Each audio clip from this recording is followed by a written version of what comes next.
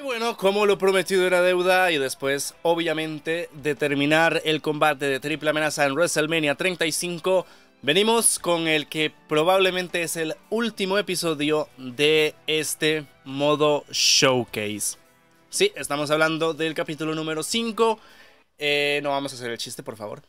Y bueno, venimos con el primer combate de este video, que será la Firefly Funhouse entre el rapero mayor John Cena y pues el que nos dejó hace un año, Bray Wyatt. Bueno, esto ocurrió el 5 de abril de 2020, WrestleMania 36. John Cena acude a The Firefly Funhouse para aceptar el desafío de The Fiend. ¿Será capaz de apuntar otra victoria en WrestleMania contra su rival o cuenta finalmente The Fiend con todas las respuestas para derrotar a su legendario oponente? Recordemos que estos dos ya se enfrentaron en WrestleMania 30, así que esta sería como la segunda parte, pero fue bastante diferente a como todos lo teníamos pues presupuestado, vaya. Pero bueno, vamos con el combate. On a night that saw Seth Rollins run through Brock Lesnar, the final battle of Triple H and Batista, and Kurt Angle's last match, the occasion belonged to Becky Lynch, who ended the night holding both the Raw and SmackDown Women's Championships high above her head triumphantly. A moment that truly will live forever. Now we jump ahead to WrestleMania 36. The only WrestleMania in history with 0 attendance, a record. Ya. A ver, sí, fue un récord, pero no por las razones más bonitas que digamos. The Firefly Funhouse match between the Fiend Bray Wyatt and John Cena. Cena won a hard-fought match against Wyatt at WrestleMania 30 in 2014. Bueno, aquí lo repasa lo de WrestleMania 30. For Wyatt, who could not handle the failure.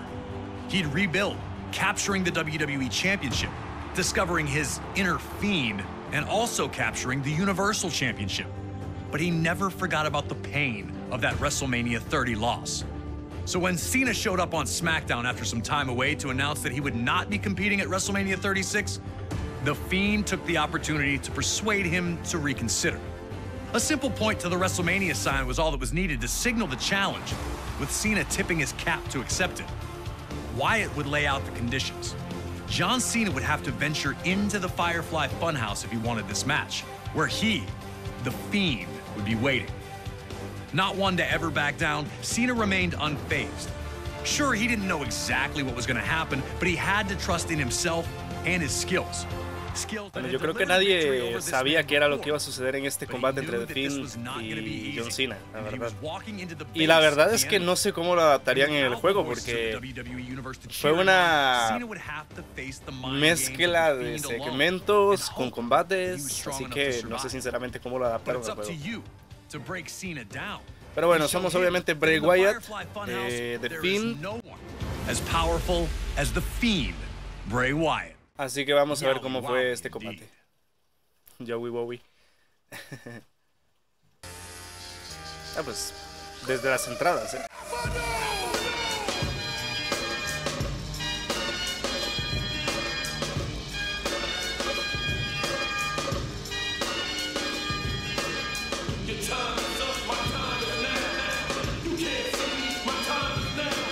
Y bueno, como que de verdad se están quedando sin clips los de WWE, porque pusieron la transmisión de WWE.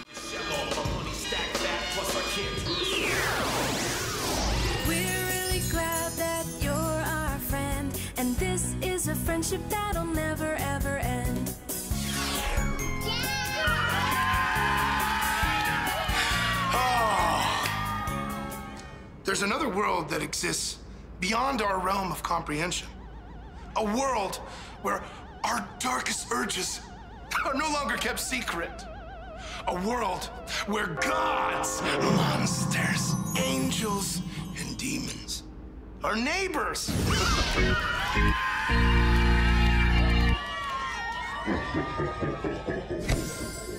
Who are we really? And why do we do the things that we do? Hey, John, let's take a real deep look at who you really are. You're about to face your most dangerous opponent yet. Yourself! Welcome to the Firefly Funhouse! Abandona todo tipo de esperanza.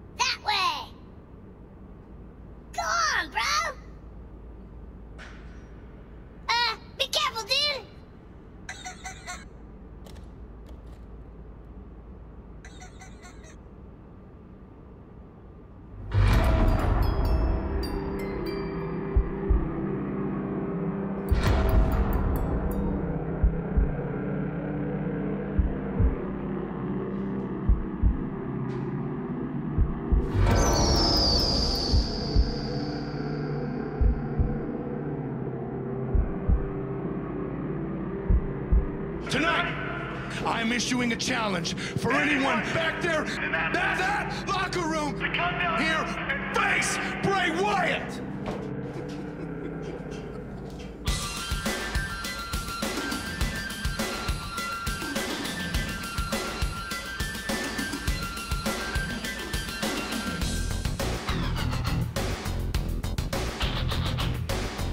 Y bueno, haciendo una recreación de lo que sucedió en SmackDown. What makes you think you got what it takes to hang with Bray Wyatt? Ruthless aggression. Wow! Whoever thought this was actually gonna work? I'm not gonna lie, this is pretty embarrassing, you know? Ruthless aggression! Whoa, John. I am literally living your biggest failure right now. I'm not gonna lie. It's sad. I guess I can see why you almost got fired, right? Ruthless aggression! You can look, but you can't touch. Now, John, you know what I'm thinking right now? Is this really what you want to do with your life? Y bueno, vamos ahora sí con el combate. O bueno, una parte de él. Aquí se van a inventar la mayoría de los objetivos porque realmente, como tal, no hubo combate. Destroza la moral de Cena, que comience el castigo. Y pues sí, en la época de pandemia se hicieron dos combates al estilo cinematográfico. Uno fue este, el de la Firefly Funhouse, y el otro fue el de Undertaker versus AJ Styles, que ahora está bastante guapo que lo recrearan, la verdad. Me hubiera gustado bastante, pero pues eligieron el de Bray Wyatt, que la verdad, los dos estuvieron bien, pero creo que el de la Firefly es con diferencia más elaborado, ¿no? En parte, que el de The Undertaker y AJ Styles. Ya vamos a enviar a John Cena contra las cuerdas y derribada para Cena. Y completamos el objetivo. Dice, ahora agarra a Cena en el ring para hacerle un shocking headbutt y poder mirarlo sin tapujos.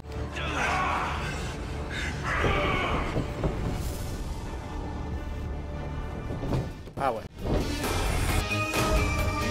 Y ahora nos vamos a Saturday Night Main Event.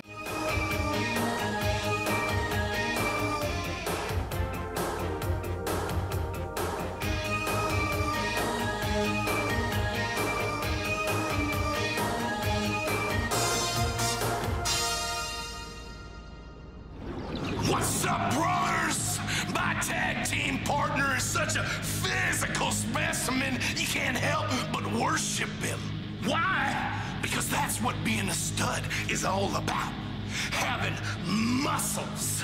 No matter what little talent you possess. And that, my friends, is what my tag partner Johnny Largemeat is all about. Da igual que tengas poco talento.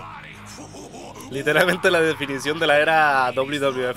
And the men, they want to be him. So without any further ado, I'd like to introduce you to my tag team partner, Johnny Largemeat. Yeah, that's right, Big Daddy. Oh, let me tell you something, because the fact of the matter is, when the rubber hits the road, the cream rises to the top. Somebody Creo que aquí están parodiando probablemente a Hulk Hogan. No me extrañaría en lo absoluto, además.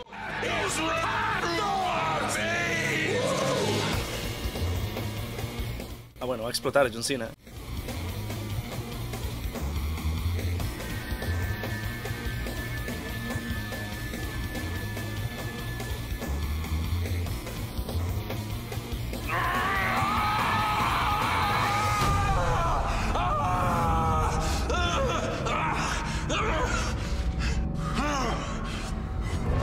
What's you gonna do, brother, when you realize the egomania has been running wild on you?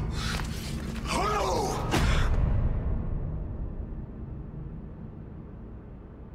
Word life. Ah, The Doctor of Thugonomics. Word life. I'm untouchable, but I'm forcing you to feel me. Word life. This is basic thugonomics. Word life. I'm untouchable, but I'm forcing you to feel me. Word life. This is basic thugonomics. Word life. Now I'm the doctor of thugonomics. I just switched like that in mid-fight. The audience will be excited. They just went from 6 to midnight. Oh, I get your little joke. I can only talk in rhyme, right? Fine. I still shine. You ain't taking away my limelight. If all I got is rap and I use it to my advantage, because I'm like Husky Harris, it's a weight that I can manage. Oh, Bray, I got a great idea for your puppet show. Put my junk in a glove. You can call him Mr. Suck It, bro. You've been a disappointment since they brought you to the dance. You a slut for opportunity. You're blowing every chance.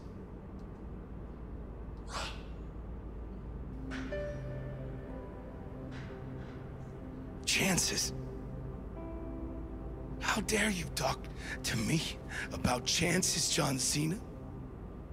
I have had to earn everything I've ever been given in life, and still they're taken from me. You. Tú eres la gallina de los huevos de oro, John. Has tenido todas las oportunidades, eres intocable. Pero no eres ningún héroe, John. Eres un abusón. Eres una persona horrible. Aprovechas las debilidades de los demás para hacer chistes sobre ellos. Por la fama harías cualquier cosa, John. Pues felicidades. Ahora eres la estrella. Pobre John Cena. Tan triste y solo. Esta es tu última oportunidad. El escenario es tuyo. The floor is yours.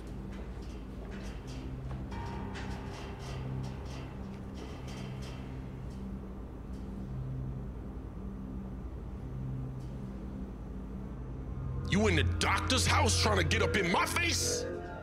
All you really get is these nuts up in your face.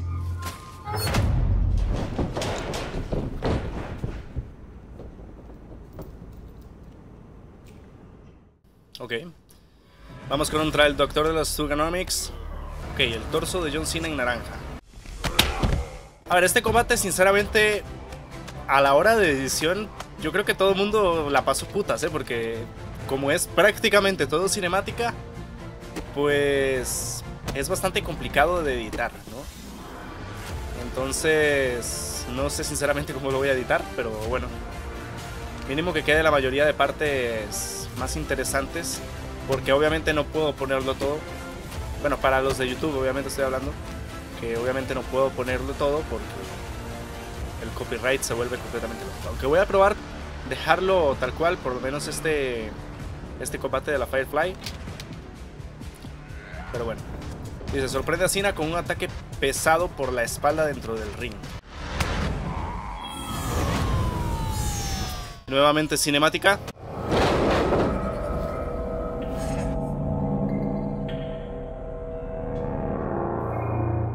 Y bueno, esto nos deja saber básicamente que... Oh, cierto. Ahora venimos con el devorador de mundos. Yo era el color rojo en un mundo en blanco y negro. Tenía el mundo entero en mis manos. Abigail se pasó toda la vida hablando de este día. Se suponía que eras el hombre del pueblo.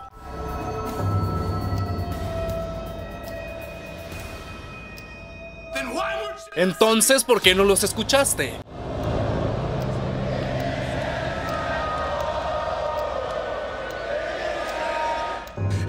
Escúchalos ahora, John. Me querían a mí. Me necesitaban a mí. Se suponía que se iba a cumplir una profecía. Pero en vez de eso, es mi mayor fracaso. Llevo tanto tiempo dolorido que ya ni recuerdo lo que es sentir. Pero ahora es momento de reescribir mi propia historia.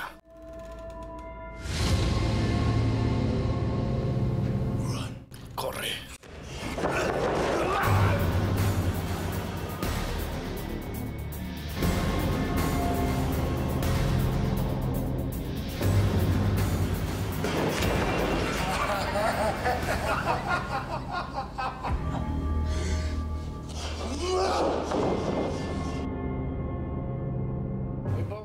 Los dos sabemos que con eso no basta para ponerle fin a Superman, pero con esto sí.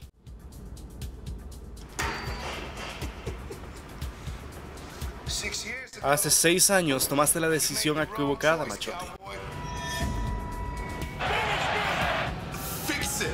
Arréglalo. Arréglalo, John.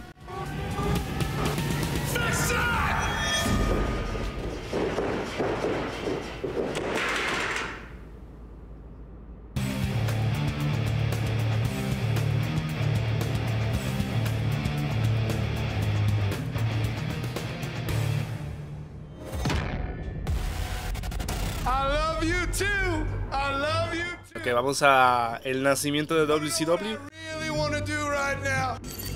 No, you know what I really want to do right now? I want to introduce the coolest guy that ever walked the face of the wrestling earth. Give it up for John Cena. Y bueno, ahí más o menos recreando cuando presentaron a Hulk Hogan.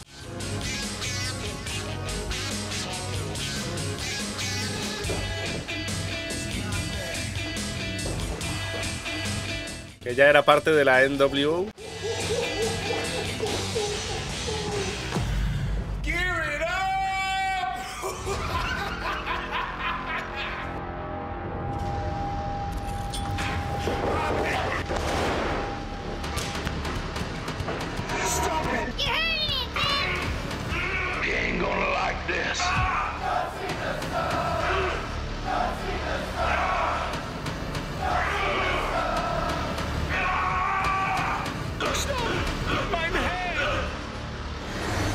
Husky Harris.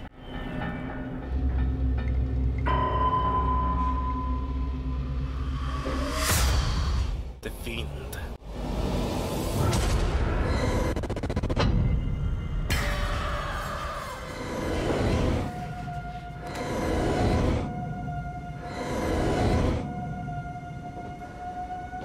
Y la peor pesadilla de John Cena se convirtió en una realidad. The Fiend Bray Wyatt. Yo veo a The Fiend y te lo digo en serio, yo me cago.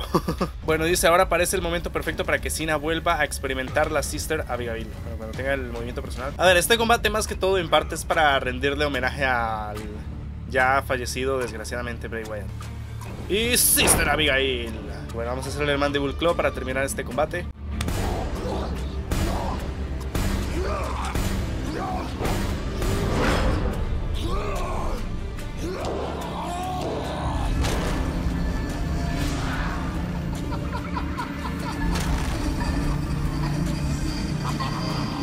Y bueno, así era como The Fiend Bray Wyatt derrotaba a John Cena.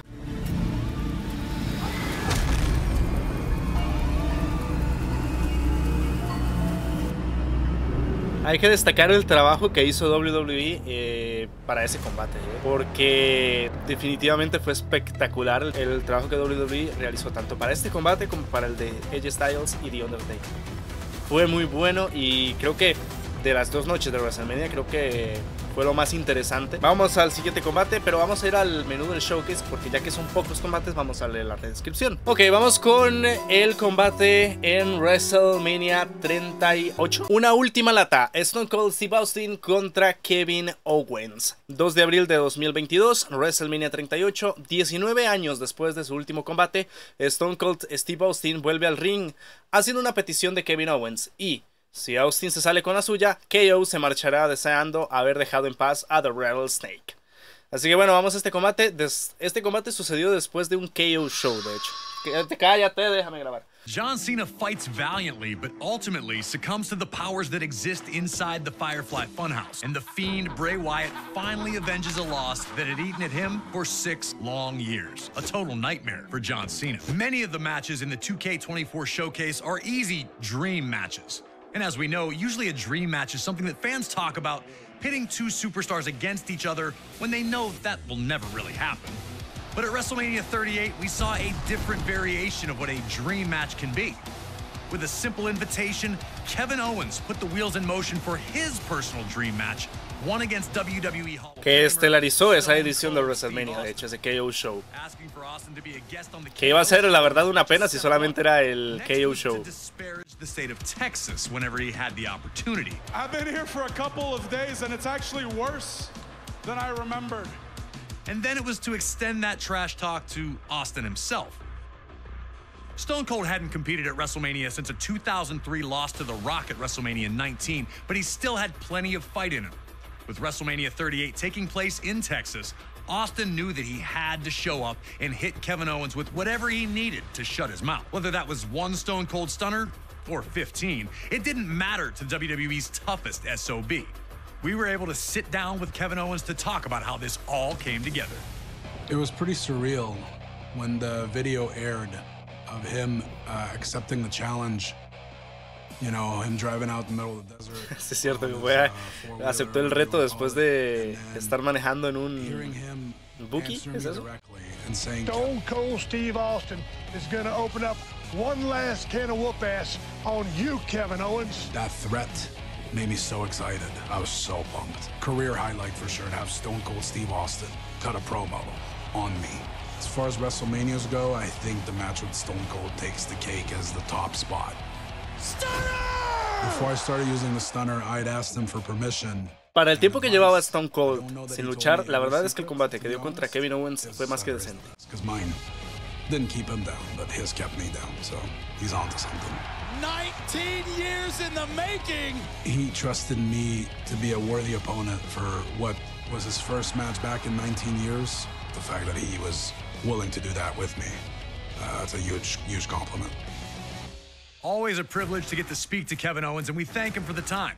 We were also able to capture a little message from Stone Cold himself, who wanted to extend the following to Owens. Hey, Kevin. I just want to say thank you very much for a hell of a night at WrestleMania 38. You motivated me and got me off my ass 19 years removed. And to be able to go back to Dallas, Texas, the city that I started in 1989, and bring everything full circle, it means a lot to me. Being out there in the ring with you was a blast.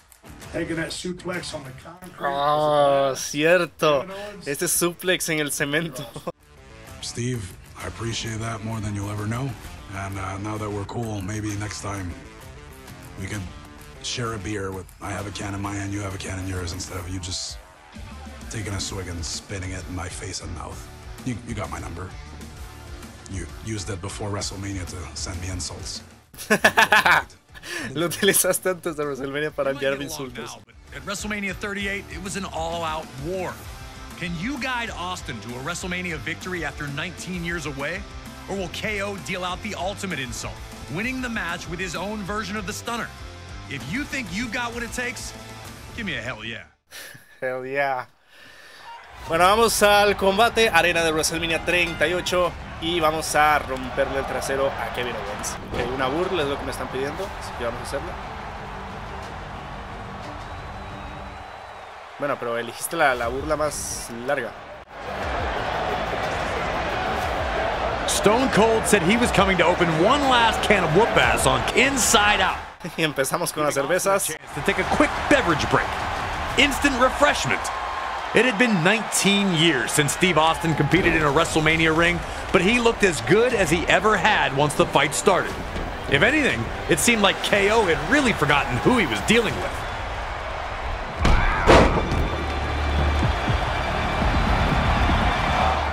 Ok, dice, ok, lleva tu triste cadáver, su triste cadáver, puta madre, a la esquina. Ok, vamos a hacerle un pile driver original. Y bueno, tengo que darle a Kevin Owens 3 veces con ya sea A o ya sea X. Bueno. Y uy, por poquito cumple el objetivo de una vez. Dice, ahora lánzalo al suelo por encima de las cuerdas para poder seguir fuera del ring. ¿Listo? ¿Listo? Sí. Austin had been all over Owens from the second this fight became an official match, showing no signs of stopping. Taking the fight to the ringside area seemed like an easy call, but KO finally managed the table. But somehow... Ah, pues sí que la recrearon en el juego. Yo pensé que no la iban a recrear, vaya. Crashing through the table instead. KO wanted to bring the table into this, and now he was paying the very physical price. Ya, desapareció la mesa. Dice, ok, una lata de leches fuera del ring. Lanzan un combo ligero con varios puñetazos. Ok. Está aturdido, así que vamos a aprovechar para hacerle esta pile driver. Y probablemente cumplir el objetivo, o prácticamente cumplir el objetivo. As he had numerous times in his legendary career, Austin was able to hurt Owens again, regaining command of the fight. With KO dazed, Austin threw him onto the announce table. Remember, Owens had tried and failed to use a table earlier, so now Austin wanted a turn. Austin's plenty ready to bring this back in the ring. Que por cierto, espero que pongan la secuencia final en donde le hace un stoner a Pat McAfee. ¿Listo? Perhaps getting a little too comfortable, Austin appeared to take his eye off the ball for a second. But that was all Kevin Owens needed to drop Austin with a hot shot and finally catch a breather from the constant onslaught.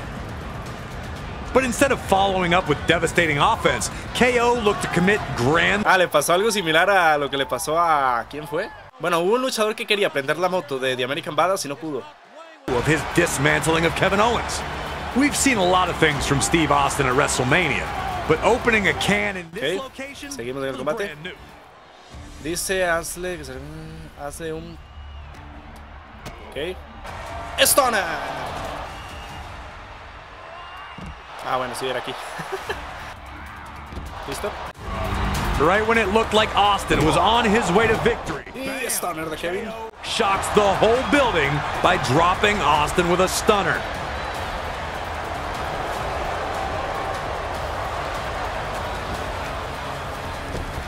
KO to hit himself Pero no. with the chair. Qué bueno, sí, sí, cierto. Creo que aquí le aplicaron un stunner, pero no me la voy a jugar. Y stunner. Ay, no. Bueno, tengo igual tenacidad, pero no. Y bueno, ahí viene otra vez nuevamente con la pala. Stunner. Y creo que así ahora no va a haber forma de que se escape. 1, 2, 3. Y bueno, cumplimos el segundo combate. Rattlesnake, Stone Cold Steve Austin. Y bueno, obviamente teníamos post el combate varios stoners a Pat McAfee, Vince McMahon, creo que Austin Theory también. Un festival de... No, creo que el de Austin Theory fue en la noche siguiente.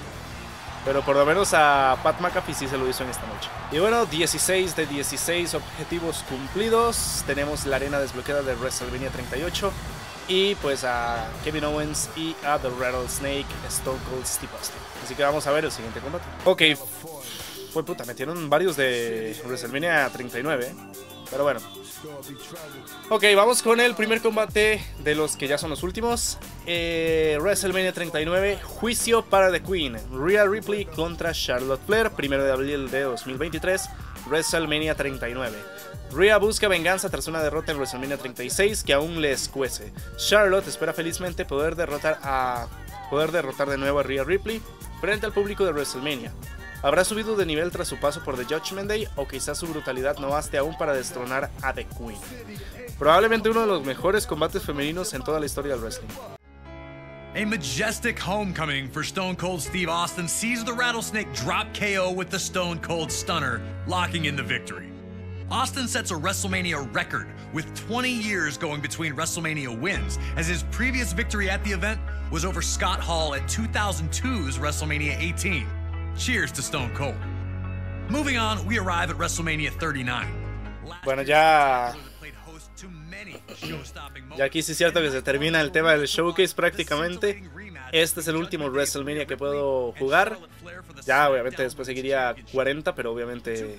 WrestleMania 36, when Charlotte, the winner of the 2020 Women's Royal Rumble match, used her guaranteed championship match to call out then NXT Women's Champion Ripley.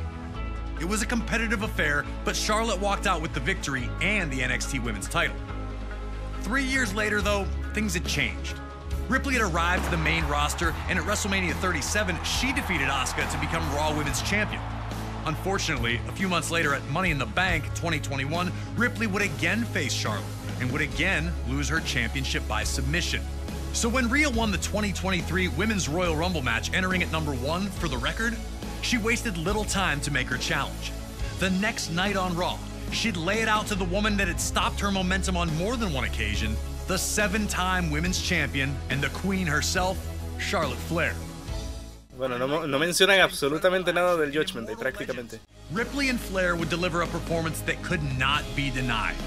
Charlotte eternally defending her status as top woman in WWE, and Ripley with her golden opportunity to vanquish the ghosts of WrestleMania past. One thing was clear. If Ripley was going to get it done, she'd have to avoid Charlotte's vaunted figure 8, which had twice been her undoing. If she could do that, her path to victory was clear. That's usually everyone's plan against Charlotte, but she still seems to find it one way or another. Can you put the perfect attack together and defeat Charlotte Flair, or will you, like so many before, end up bowing down to the Queen? Let's go to night 1 of WrestleMania 39 and find out. Ok, vamos con la primera noche de WrestleMania 39. Ya la arena de noche la desbloqueamos en este combate. Y bueno, como ya sabemos, pues ya no voy a abrir, obviamente. Ok, dice... Lanza una burla a Charlotte para ver si puedes. Ok, listo. Cumplido el objetivo de la burla. Lleva a Charlotte a la esquina y lánzale un ataque de esquina. Rhea Ripley wanted to prove that a new generation was ready to when she caught Charlotte on her shoulders. En el juego ya lo arreglaron. No le pusieron ese filtro de luz. Pero sí, sí. Her quick start was a thing of the past, and now Ripley had her choice of how to punish the champion next. Y ahora contra la mesa de comentarios y no vi, ay por Dios, no vi ese movimiento de Charlotte. Perfecto. Después de media hora podemos reversar. Me encanta. Bueno, por fin se va. No se va. Agarra a Charlotte y lánzala con un German Suplex. Ok. German Suplex. Y Riptide. Rhea had continued to put her brutality on display, ready to finish, and was now firmly in the driver's seat.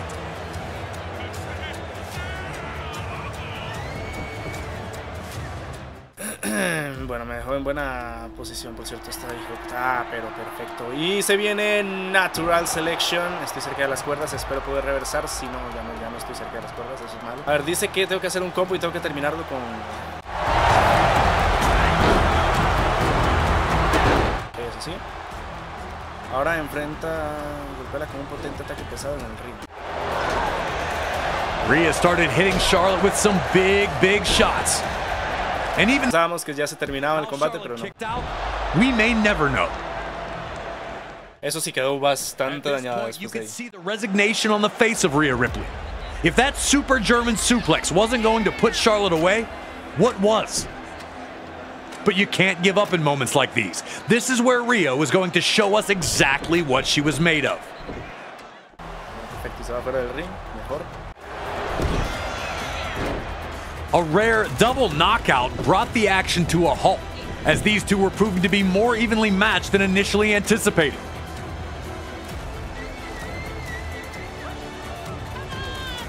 but it was Charlotte who appeared to be the fresher competitor, getting to her feet first.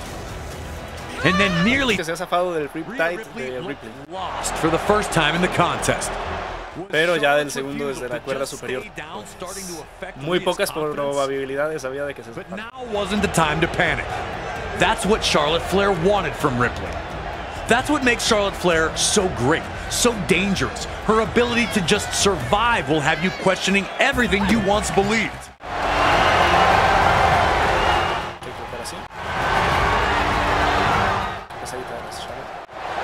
Rhea and Charlotte both wore the effects of the y Super Riptide.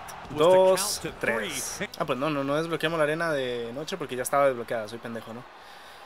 Bueno, 17 de 17. Completamos este combate del showcase, el penúltimo, creo.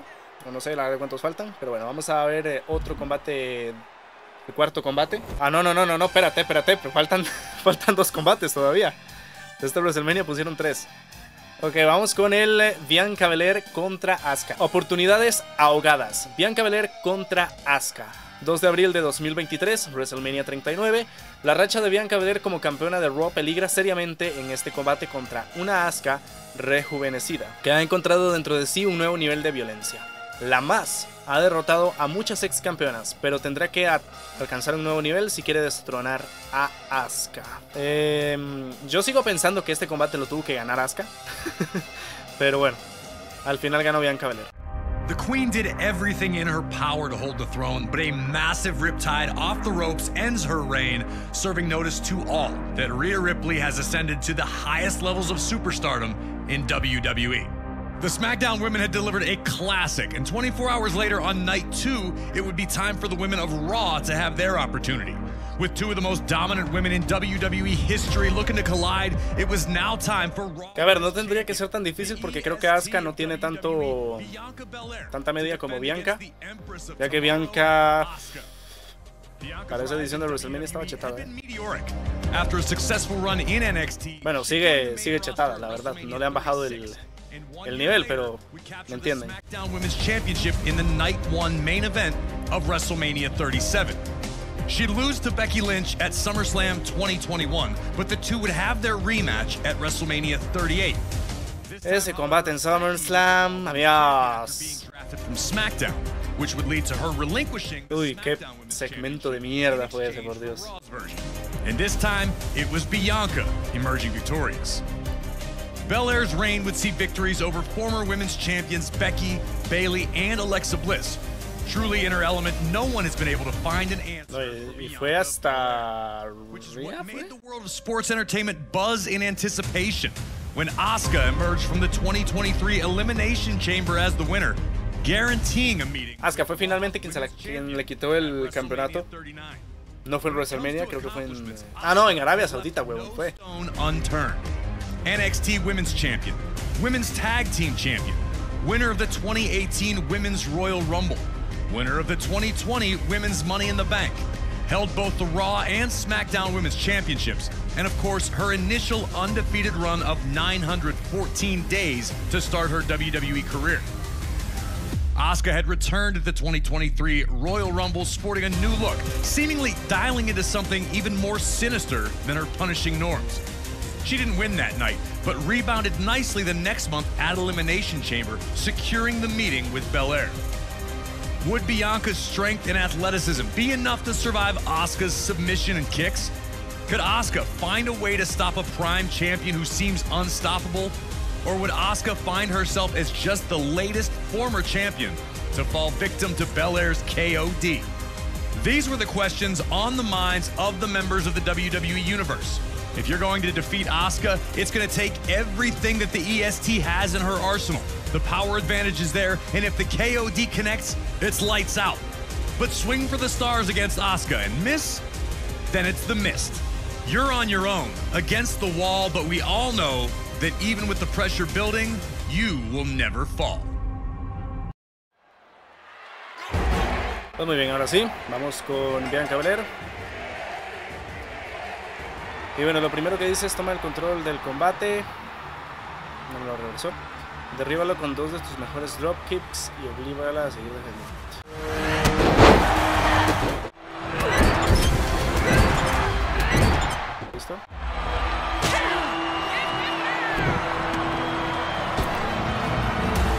Y es esta voltereta. Vamos a encadenarla con el conteo. Y aprovechemos para, antes de que se vaya el aturdimiento. Ok. ¿Listo? Los Series with Pullback, Volvemos a este tema, Ay, por fin. Despite only being made official weeks prior to WrestleMania, the entire WWE Universe was excited to see this clash between Asuka and Bianca Belair. Asuka looked to take control side, completely muscling Asuka over the top rope and crashing hard to the mat. If Asuka was going to win that night, she'd have to avoid letting Bianca get a hold of her. Eventually, Belair was able to wear Asuka down with her power, and a huge body slam looked to completely deflate the Empress of Tomorrow. Powerful lung blower, regaining control in this incredible struggle. Ahora tengo que hacer el movimiento personal, Ay, no. Esto es muy malo. Esto es muy malo. Puta madre, pues. No me jodas la existencia. Ok, no sé si aquí nos habíamos quedado, pero bueno, no importa, vamos a hacer lugar. Y vuela, Belair, qué bonito vuelo. Tengo triple remate además. Bueno, el que me sirve es hacer el personal. Pero no me la voy a jugar porque si me la juego, ya sabemos qué pasa. No se pierde el personal, se va toda la mierda. Vamos a aprovechar para hacerle un KOD. Que no reverse, perfecto. Ok, KOD ahora. KOD. Perfecto. What made this match stand out was how Asuka and Belair were both. Y Belair lo reversaba a un KOD y KOD. Conteo de la referee, 1, 2, 3. Y bueno, 16 de 16 objetivos. Y bueno, solamente falta un combate en el showcase, que es el Roman Reigns versus Cody Rhodes en el main event de WrestleMania 39. Hola, buenas tardes. ¿No es el último combate? Ah, pues hay un combate bonus. ¿Cuánto va a durar este video? No lo sé, pero bueno. Por fin, pon fin a la historia. Roman Reigns versus Cody Rhodes. 2 de abril de 2023, WrestleMania 39. Cody Rhodes se recuperó de una lesión para ganar el Royal Rumble y de esa forma quedó preparado un final de cuento perfecto en el que se alza con el título de la WWE en WrestleMania. Solo hay un problema. A Roman Reigns no le parece que esta historia tenga ningún sentido y está dispuesto a arrancar todas las páginas en cuanto suene la campana.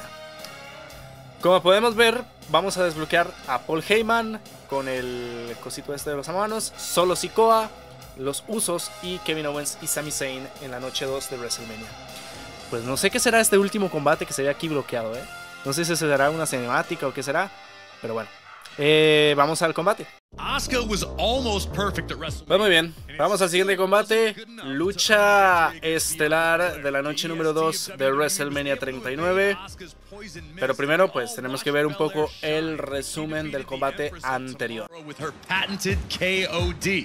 For our final WrestleMania match. Que sigo opinando que Asuka tuvo que ganar, pero bueno. Of night 2 of WrestleMania 39, with Roman Reigns looking to extend a near 900. Que hay que decir que la entrada de Roman Reigns de este WrestleMania me gustó muchísimo más que la de este año, de WrestleMania 40, pero bueno. WWE Universal Championship at Payback 2020, defeating any and all challengers.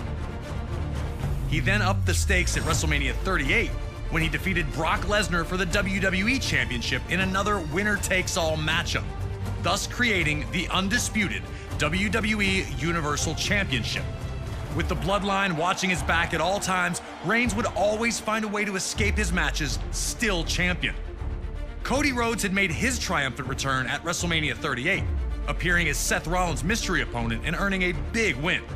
Unfortunately, an injury would take him out of action, but not before an incredibly gutsy performance in Hell in a Cell that saw him defeat Rollins again.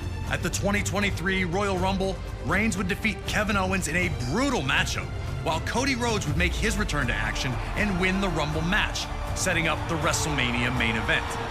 Cody had waited for years for this opportunity and swore that he would do everything to finally finish the story and captured the championship that had eluded the Rhodes family. Whoa. Oh, Cody. Hold on a second here. What's going on? Oh, hey, Cody. Don't hey Cody me, Graves. Is 2K pulling a prank on me? Really? I mean, I'm honored to be on the cover and you guys didn't include Stardust, so thanks for that. But this is really what we're doing? Cody, come on. It's literally the most recent match to ever take place at WrestleMania. And the good folks at 2K thought it was a fine way to wrap this up and The match itself was pretty fantastic too. It was pretty fantastic, wasn't it? Fine. Look, if I learned anything from last year's 2K showcase, it's that you have to face your losses. At WrestleMania 39, I lost to Roman Reigns, but Corey, I'm telling you, and I'm telling every member of the WWE Universe who plays 2K24, and that includes Roman Reigns, that the next time we do meet, nobody is going to save him, and I'll be the one getting his hand raised. Besides, you're still on the cover. And I'm thankful for that, Corey. Cody Rhodes attempts to finish the story. Bueno, Cody Rhodes ahí hablando sobre...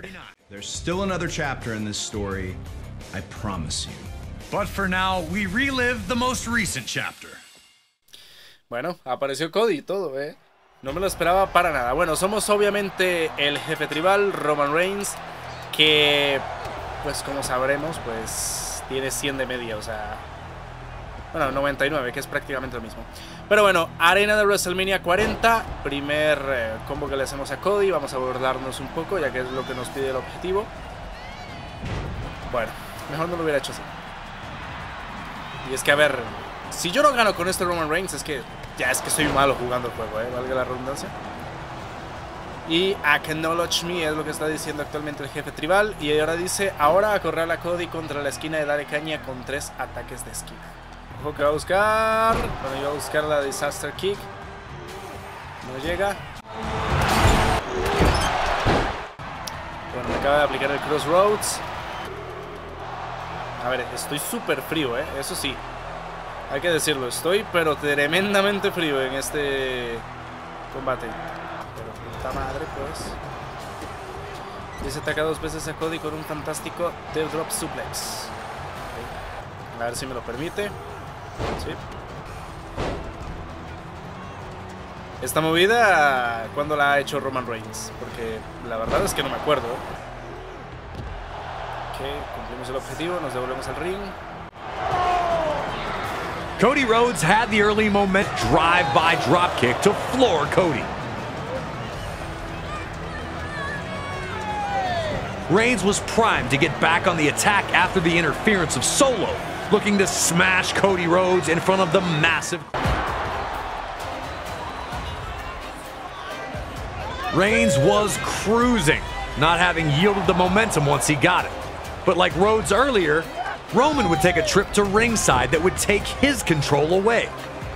After Cody, in an instant, Roman's trajectory had changed drastically. It was all falling into place for Cody. Was this really it for the tribal? Bueno, por lo menos me dejaron zafarme bastante sencillo, porque... Nope. Y lo que sí llega es... pues... la guillotina, ¿no? ¡Lanza!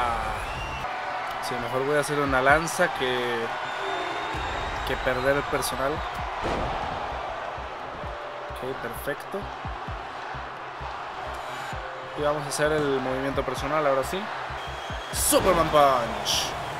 Bueno, ahora me está pidiendo un spear este cabrón, ¿no? Porque vamos a intentar hacer la spear de nuevo. Está muy tocado Cody Rhodes, pero puede reversármela perfectamente. Pero no lo hizo. No, y ahora me está pidiendo una guillotina, pero es que no tengo cargado el movimiento personal. Se ve hijo de puta este juego.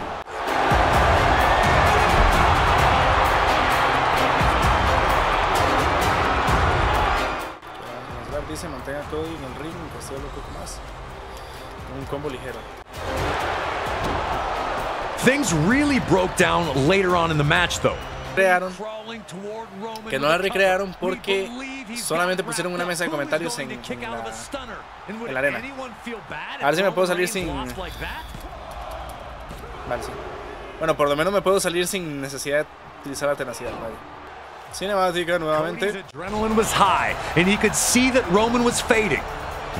Estaba solo tocando los huevos. Solo Sikoa would appear and use his... que eso sí lo recrearon, Tócate los huevos. Y bueno, creo que aquí me toca hacer la lanza. Y se viene lanza, probablemente la lanza final para este combate. Ruge el samoano y lanza por parte de Roman. Y viene el conteo del referee. 1, 2 y 3. Pues a la primera, Y bueno, su ganador y aún campeón indiscutido de la WWE, Roman Reigns. A ver, ustedes tienen mis reacciones en el canal. O sea, yo creo que no hay mucho que comentar aquí. En su momento me pareció una cagada. Después de lo que vimos este año, se entiende más o menos la decisión de darle a Roman Reigns la victoria. 18 de 18 objetivos cumplidos. Y bueno, así terminamos el showcase, ¿no? Desbloqueamos también a todas estas superestrellas, los Usos, Kevin Owens y Sami Zayn, Roman Reigns, Cody Rhodes, Paul Heyman, Solo Sikoa. Así que vamos a ver qué es lo que sigue.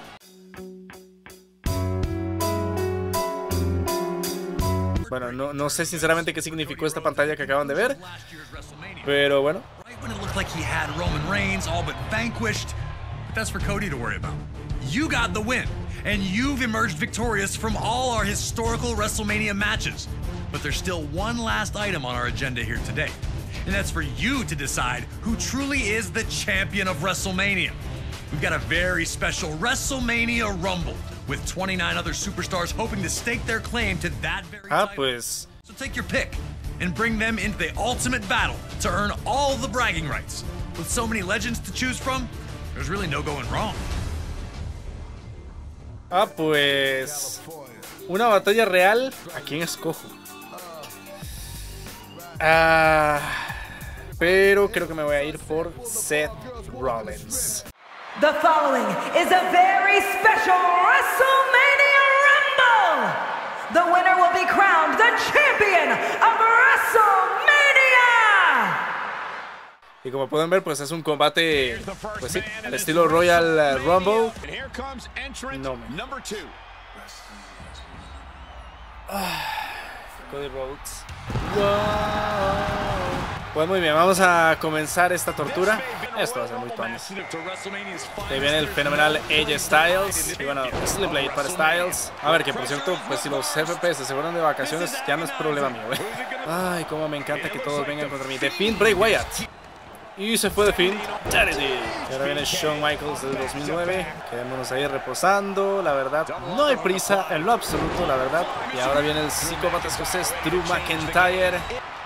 A ver, hay mucha gente y no. Bueno, se fue eliminado alguien.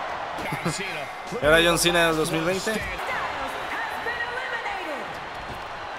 Pero elimínalo. Bien, perfecto. Cumplimos el objetivo.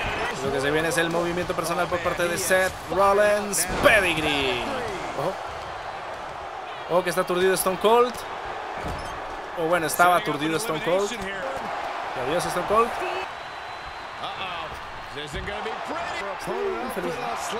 Y adiós Cody, ¿eh? No ayudes tanto. Voy a hacer el remate a Brock Lesnar. No sé. Curb Stomp. Adiós Brock Lesnar. Vamos a intentar eliminar a Triple H apenas entrando.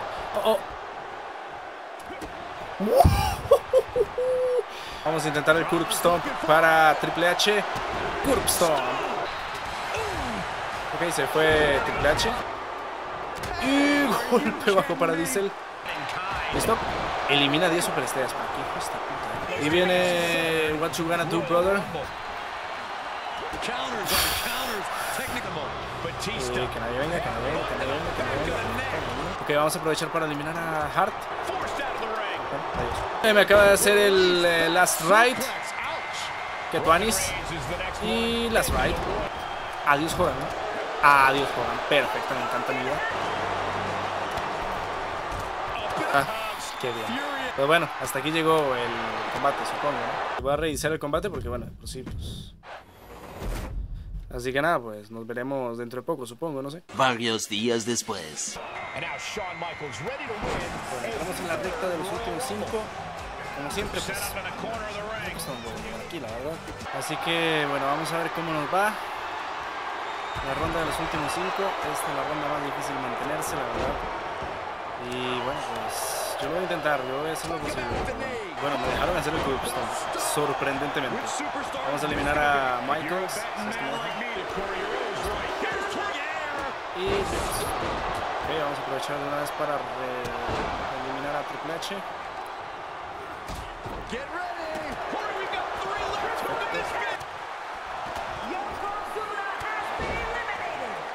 No sé por